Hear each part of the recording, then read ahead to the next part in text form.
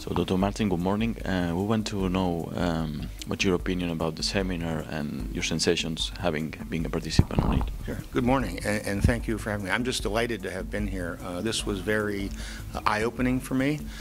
Perhaps in central Pennsylvania, we were a little bit insulated from international healthcare challenges, but it was, I guess I would have to say, refreshing to know that the international community is struggling with the same issues, particularly in primary care, that we are here in the United States.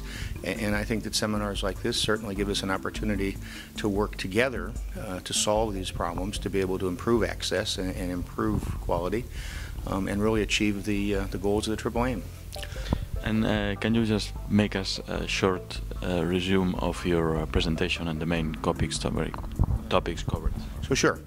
So my presentation was a summary of what we at Geisinger have achieved in terms of our medical home project and the clinical successes and clinical results that we've achieved, and at the same time lowering overall cost of health care.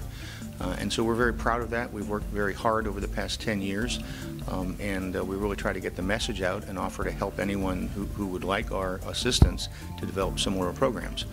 I think the overall topics were a nice blend at different levels, very high level, national and regional challenges and some results, as well as some tools with decision-making assistance and some operational opportunities for folks.